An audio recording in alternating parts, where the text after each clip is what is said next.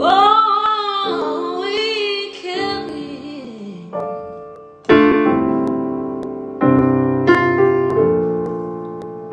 I thought I was gonna lose my mind, but he kept me from danger seen and unseen. He kept me.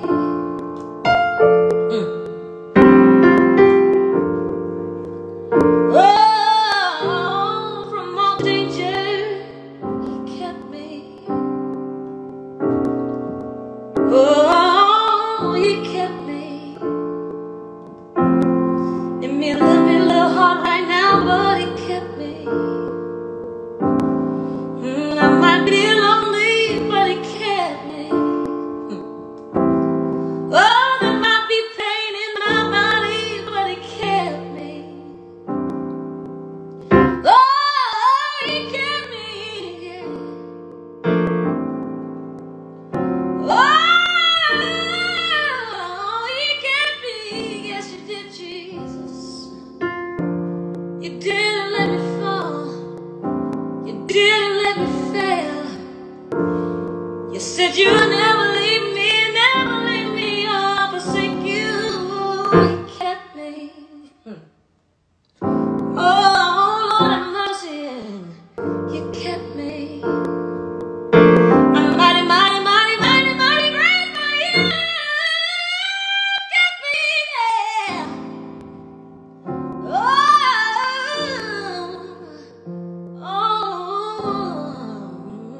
So I'm gonna thank you. I'm gonna thank you for your protection, for your deliverance. Oh, I'm not gonna wait till the battle is over. I'm gonna shout now. Oh, oh, you kept me. Oh, you kept me. Oh, you kept me. Oh, in your hand, you kept me. You kept me. Oh,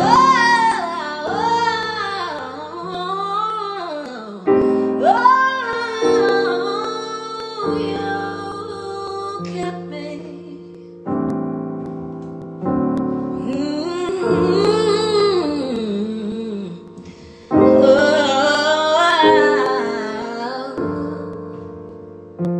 Thank you, Jesus.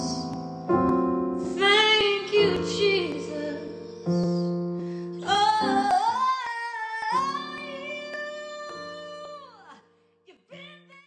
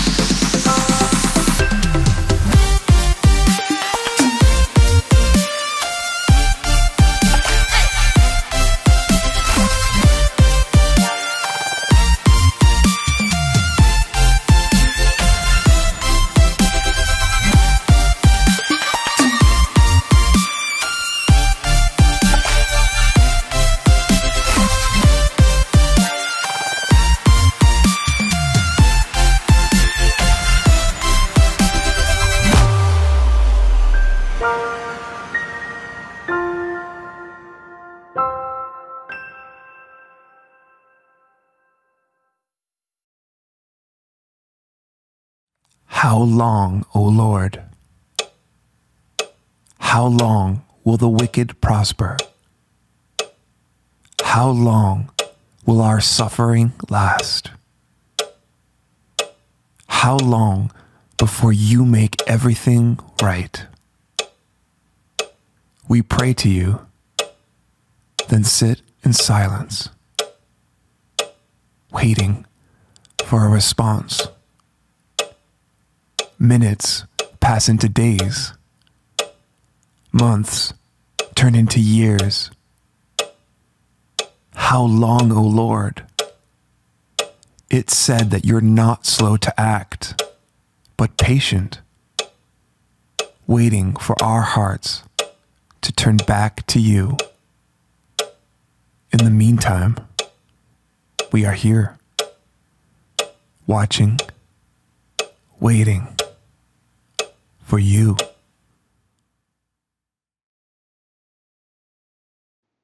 Good morning, Lomax family. Today is Sunday, July the 26th, 2020, and we once again welcome you to our worship experience. If you would turn with me to our scripture text for today, which can be found in 1 Kings, the 3rd chapter, beginning at the 3rd verse, and we will read through verse number 14. 1 Kings chapter 3, beginning at verse 3, reading through verse 14. Solomon loved the Lord, walking in his statutes of his father David. Only he sacrificed and offered incense at the high places. The king went to Gibeon to sacrifice there, for that was the principal high place. Solomon used to offer 1,000 burnt offerings on that altar. At Gibeon, the Lord appeared to Solomon in a dream by night, and God said, "Ask what I should give you." And Solomon said, "You have shown great and steadfast love to your servant, my father David, because he walked before you in faithfulness, in righteousness, and in uprightness of heart towards you. And you have kept for him this great and steadfast love, and have given him a son to sit on his throne today. And now, O Lord my God, you have made your servant king in place of my father David, although I am only a little child. I do not know how to go out or come in. And your servant is in the midst of the people whom you have chosen, a great people, so numerous they cannot be numbered or counted. Give your servant, therefore, an understanding mind to govern your people, able to discern between good and evil. For who can govern this your great people?" It pleased the Lord that Solomon had asked this. God said to him, "Because you have asked this, and have not asked for yourself long life, or riches, or for the life of your enemies, but you have asked for yourself understanding to discern what is right, I now do according to your word. Indeed, I give you a wise and discerning mind. No one like you has been before you, and no one like you shall arise after you. I give you also what you have not asked, both riches and honor all your life. No other king shall compare with you.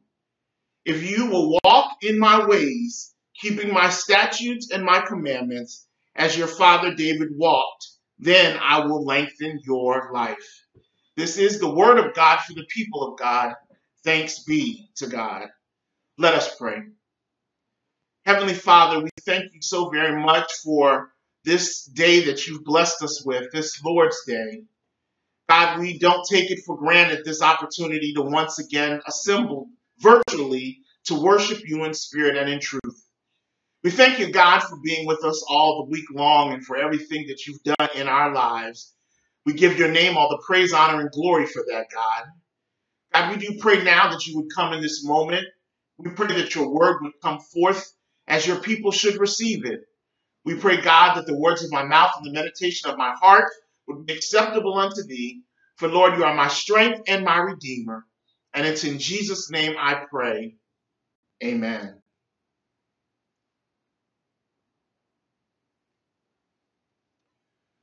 Do you ever wonder if God really hears your prayers? Do you ever question why God does not always respond to your prayers in the ways that you want God to respond to you when you pray? Do you ever think about what it is that you're asking God for when you pray? We all say that we believe in the power of prayer. Most of us can say without a shadow of a doubt that God has answered prayers that we have prayed. But if we are truthful, we can also say that when we are waiting for God to answer our prayers, sometimes we have some moments of doubt as to whether God is going to answer our prayer. And if we are mature Christians, we are sometimes wondering, how is God going to answer my prayer? In other words, will God give me exactly what I prayed for, or will God answer me in a different way than I expected? And so today, God would have us to consider the subject based on our text. What are you praying for? What are you praying for? Our text today centers around the biblical account that is titled in most Bibles, Solomon's Prayer for Wisdom. Maybe the events in today's text are considered a prayer because Solomon is in conversation with God. You do know that one of the definitions of prayer is a conversation with God. The interesting thing about a conversation is that it involves two parties. Two humans can have a conversation. Some would say that a human and a non-human can have a conversation like a pet, because we know some of us talk to our pets and some of us believe our pets talk back to us. And some of us even have conversations with ourselves, and I'm going to leave that right there. And then you can have a conversation with God, where either God talks to you and you respond, or you talk to God and God responds to you. The thing about our text for today is that this conversation between God and Solomon took place during a dream that Solomon was having.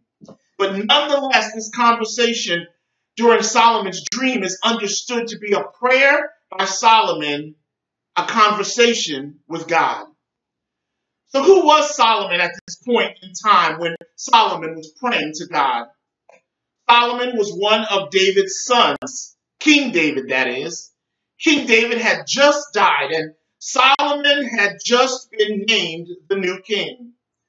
In addition to being the king after his father's death, Solomon had just married a daughter of Pharaoh, the king of Egypt. Solomon had just married an African woman, which he did in order to raise Israel's prominence in the international arena. The problem, however, is that Solomon was engaging in intermarrying, which was forbidden according to the law of Moses, given to Moses by God. Keep that in mind because we're going somewhere with this. We also learn at the beginning of 1 Kings 3 that the time that Solomon married this Egyptian woman, he was in such a rush to begin to bring her to his new kingdom that he brought her to the city of David, to Jerusalem, even though he had not built a home for them to live in, even though he had not built a house for the Lord, and even though he had not built a wall around Jerusalem to protect the city from its enemies. Solomon was slacking on what God had tasked him to do. You do remember that God decided that David would not be the one to build him a house, and that Solomon was to be the one to build him a house. But Solomon was slacking in what God had asked him to do. Keep this in mind as well. The third thing we learn, in addition to the fact that Solomon was intermarrying and Solomon was not fulfilling the task that God had given him, is that at the outset of 1 Kings 3, we learn that people in Jerusalem were going and sacrificing at the high places because the house of the Lord had not been built. And notwithstanding the fact that Solomon loved the Lord and walked according to his statutes the way his father did, Solomon too had been going and burning incense at the high places. This is a crucial point for us to consider, before we move to Solomon's prayer. The high places were local cultic installations where people worship foreign gods. Deuteronomy 12, 13, and 14 explicitly contain the following as a part of the law of Moses. It said, do not offer your burnt offerings at any place you happen to see, but only go to the place that the Lord will choose. In other words, God had explicitly told Israel that he did not want them to engage in worship in a haphazard manner at any location, at any place that where other people were worshiping false gods. But they were only to worship God where God said he should be worshiped. Solomon was being disobedient. Our text makes clear that Solomon loved the Lord. Our text makes clear that Solomon walked in the statutes of his father David. In other words, Solomon was trying to walk according to the example that his father had set for him about how to live in relationship with God. However, in verse 3, the wording makes clear that even though Solomon was doing these things, despite loving the Lord and despite trying to walk like his father, Solomon allowed himself to be influenced by the culture. And so he would go and worship God in a place and in a way that God did not want to be worshiped. So here we have Solomon, who is an example of what it means to live a conflicted life. On the one hand, he loved the Lord and was walking before God by the example his father had set for him. But by the same token, he had a foreign wife, which was disallowed. He had failed to build the temple as he had been instructed to do by God. And he was worshiping God in a way that was against the law of Moses. Why is any of this important? What does any of this have to do with prayer? It's important for us to understand that Solomon's faith life was a mixed bag, but God heard his prayer nonetheless. Like his father, Solomon was a man who loved God and did his best to walk in God's ways, but he was also disobedient in several respects and failed to live in a way that was always faithful to the law of Moses, to the word of God. In other words, Solomon is like a lot of us, like most of us. We are a mixed bag spiritually. Our text reminds us that notwithstanding the fact that our spiritual life and practices are all over the place, God can still hear and answer our prayers, even when we, the children of God, are not spiritually perfect. It could be said about most of us that we love God, that we do our best to follow the commandments of God, but we also disobey God, and we desire things that God would not want for our lives. We act in ways that are not always consistent with being in relationship with God. No, we're not burning incense and offering sacrifices where people are worshiping false gods, but we all have our worship practices that are not pleasing to God. We pray to God and we play the lottery. We dance before the Lord and we dance in the club. We speak in unnamed tongues and we speak in cussing tongues. We sing songs of praise to God and we sing songs that only a potty mouth should be singing. We read the word and we read racy novels with the same eyes. Yes, spiritually, like Solomon, we are a mixed bag. Yes, I know that there are some super saints among us who are blessed and highly favored all the time, and there are some among us who always have the Holy Ghost and are fire baptized. And I know that there are those who spend all day in the seventh heaven with God like John did. But for most of us, we are mere mortals. Most of us are spiritually a mixed bag. Most of us are spiritually disobedient sometimes. And sometimes it causes us to wonder whether God hears our prayers because of who we are. But what our text makes clear is that God will hear and respond to our prayers despite who we are, despite our spiritual disobedience, and despite the work in progress that we are. So today, someone needs to hear this.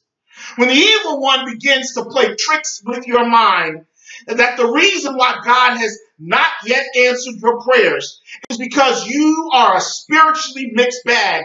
Remind yourself that if God required spiritual perfection to answer our prayers, none of our prayers would ever be answered. Solomon is our example of this. Before we can deal with the question of what are you praying for, God wants each of us to know that he hears our prayers, even if we are a spiritually mixed bag, even if we aren't spiritually perfect, and even if we've been disobedient. As we continue in our text, it emphasizes that Solomon went to Gibeon to sacrifice there. For Gibeon was the principal high place. Solomon, the man who loved God, went to the main pagan place to offer sacrifices, when our text says later in verse 15 that the Ark of the Covenant was physically located in Jerusalem. But for some reason, Solomon went to Gibeon to offer sacrifices. To be fair to Solomon, Gibeon is the place where the tabernacle of the Lord, the tent of meeting, once had been physically located. It was the place in the past where the people of God thought that they could find God. It would appear that maybe Solomon was on spiritual autopilot. Even though the Ark of the Covenant had been moved to Jerusalem, Solomon went back to the place where Israel used to find God. Now, we know that God cannot be confined to one location. But from Israel's perspective, the location of the tent of meeting, the tabernacle of the Lord, the Ark of the Covenant, and later the temple, once it would be built, those would all be places in Israel's history where God's name could be evoked, that God's name could be invoked. It was not that God was restricted only to one place, but all of these places during Israel's history were where Israel understood that God's name and God's presence could be found. And so at the point when Solomon went to Gibeon, maybe he was going back to a familiar place where he'd invoked God's name in the past. But God had designated that his temple was to be built in Jerusalem, and the Ark of the Covenant was now in Jerusalem. Solomon had been slow and slack to complete his assignment for God, which was to build God's temple. And because Solomon had been slow and slack in doing what God had told him to do, he found himself going back to Gibeon to find God, to worship God, and to offer burnt offerings to God. Is there anybody here whose worship life is on autopilot? Is there anybody who keeps going back to the same place where you once found God? But God has moved to a new dimension, a new location spiritually. Beloved, some of us are literally praying and dreaming about the day when we can walk back through the doors of the physical church so that we can see the sanctuary that we once knew, so that we can worship in the way that we once knew, so that we can invoke God's name in the way that we once knew.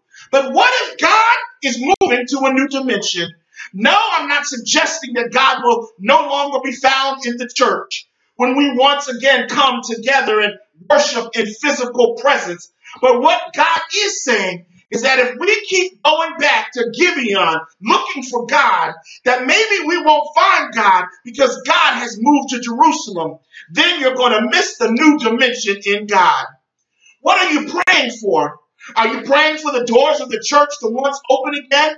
Or are you praying that you would find God where God can be found? But here's the thing about God. Truth be told, God will meet us in Gibeon if that's where we are. God will meet us right where we are. That's what I love about God. Look at our scripture text. Even though Solomon went back to Gibeon, where the tabernacle of the Lord once had been, and the tent of meeting once had been, and the Ark of the Covenant once had been, even though Solomon sacrificed to God in the high places where the pagans were also sacrificing, God met Solomon right where Solomon was. God met Solomon in Gibeon. Somebody ought to shout right there. Despite us being on autopilot looking for God, despite us wanting to worship God in the same ways, when God wants to do a new thing, despite us praying the same prayers by rote, in the morning when we wake up by rote, at noonday when we find ourselves in need by rote, in the evening when we go to bed by rote, at prayer meeting when we pray God wrote, God will meet us right where we are, even when we are in Gibeon and not in Jerusalem. Look at verse 5. It says, at Gibeon, the Lord appeared to Solomon in a dream by night. And God asked, ask what I should give you. This is the beginning of the conversation between God and Solomon. This is the beginning of Solomon's prayer to God, which began with God giving Solomon permission to ask for whatever Solomon desired. What would you pray for if God came to you and gave you permission to ask for whatever was the desire of your heart? Would you pray for wealth? Would you pray for health? Would you pray for a car? Or would you pray to be a star? Would you pray for a house? Or would you pray to get rid of that louse? What would you pray for? What are you praying for? Well, the best indicator of what you would pray for is what you are praying for these days. So what did Solomon pray for? Hold that question. Before Solomon prayed to God in verse 6, Solomon praised God. Solomon said, you have shown great steadfast love to your servant, my father David, because he walked before you in faithfulness and righteousness and in uprightness of heart toward you. And you have kept for him this great steadfast love and given him a son on the throne today.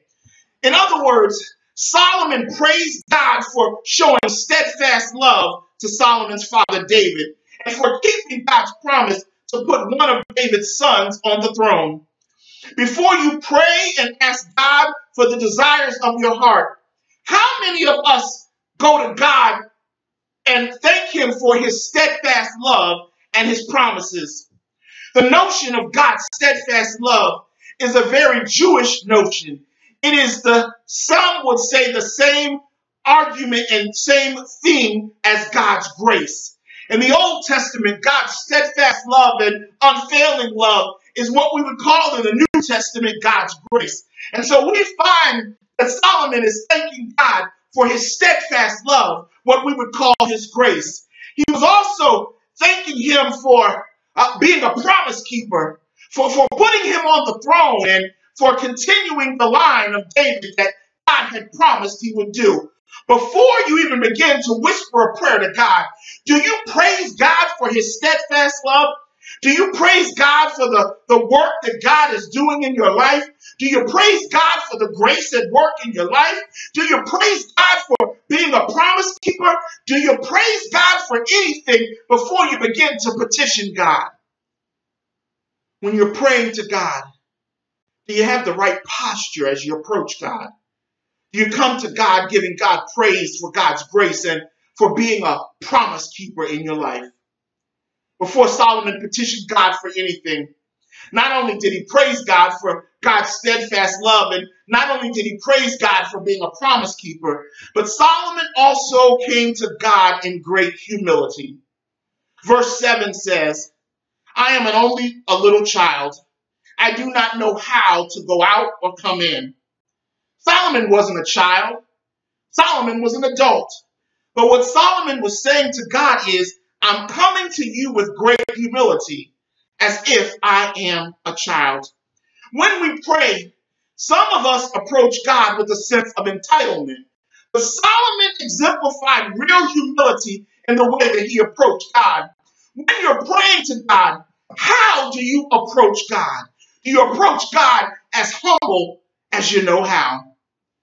Verse 9, which actually contains Solomon's prayer, is also Exhibit A as to the humble way that Solomon prayed to God. When asked by God, what should I give you? This is what Solomon asked for. Give your servant, therefore, an understanding mind to govern your people, able to discern between good and evil. The New Living Translation puts Solomon's prayer request this way.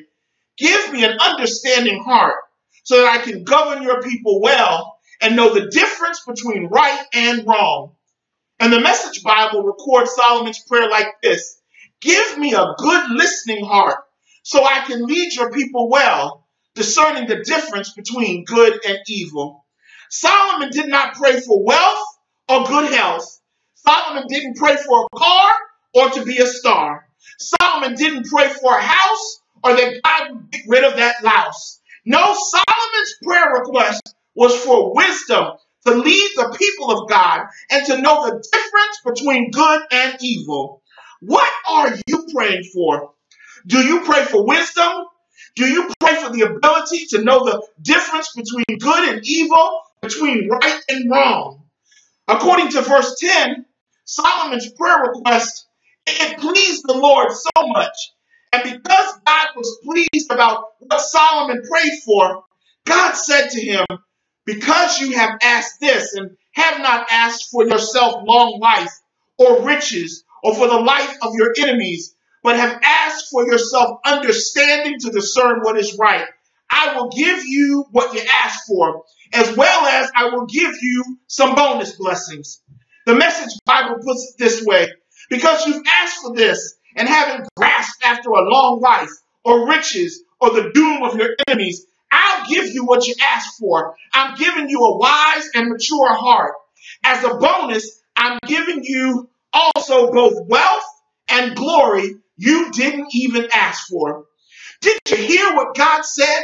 God gave Solomon some bonus blessings because Solomon didn't pray for resilience, which is long life, because Solomon didn't pray for riches, which is wealth, because Solomon didn't pray for retribution or revenge, which involves taking the life of an enemy. Because Solomon did not pray for resilience and riches and retribution or revenge, God said, I will give you not only wisdom, but I will also give you riches. I will give you a reputation. I will give you respect if you will be obedient in your ways. What are you praying for?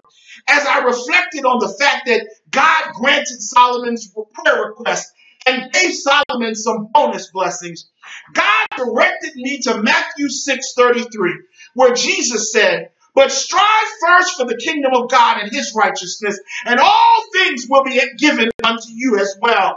Jesus was reminding his disciples, as he's reminding us today, that we need to strive for the things of God, wisdom and understanding and obedience and discernment. And when we do all of this, when we pray for God to all of this be given to us, he will also add other things unto us. Seeking the things of God first, and any wealth that you need will be a bonus blessing. Seek the things of God first, and any health blessing you need will be a bonus blessing. Think the things of God first, and any food and shelter and clothing that you need will be a bonus blessing. Seek the things of God first, and any employment that you need will come in the form of a bonus blessing.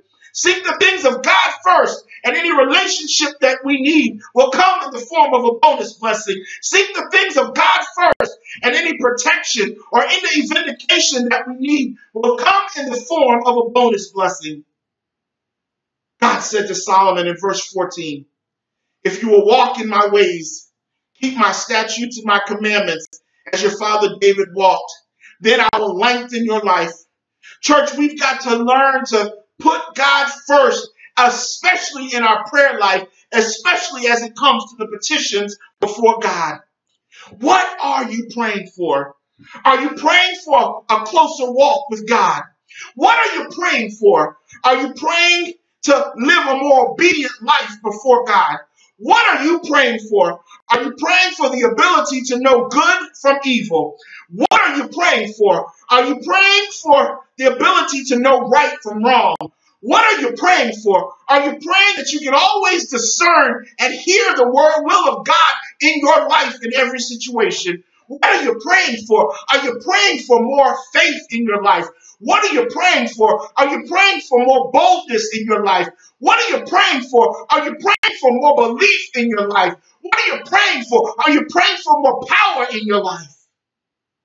Today, God knows the answer of what you've been praying for, but he's come to ask you the question, to make you look in the old mirror and ask yourself, what are you praying for?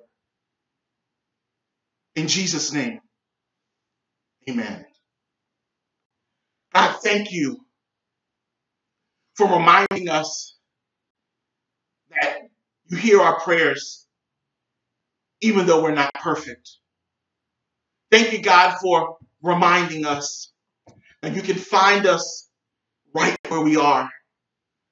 Thank you for reminding us that there's a way that we should come to you in prayer with humility of heart. And thank you for reminding us that when we talk with you, God, that our prayers ought to be prayers for the things of God, that we might be a part of the kingdom of God.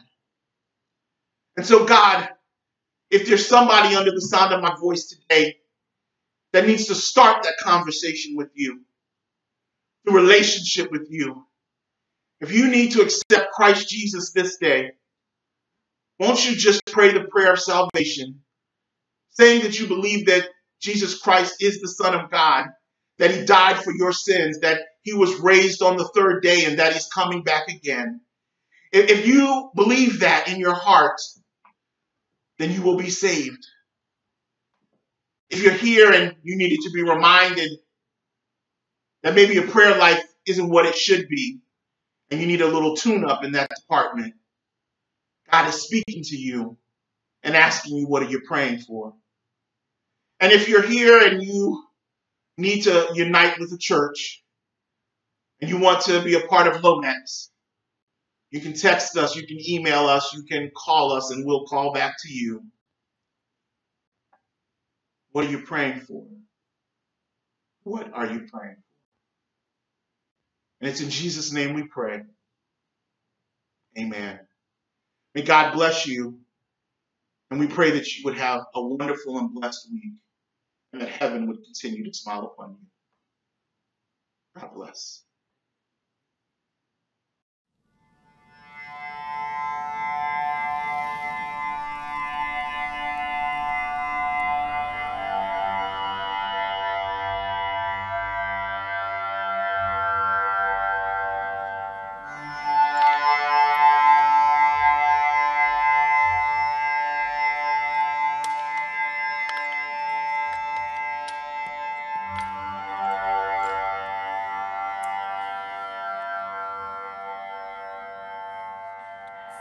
How many times have you prayed in your life?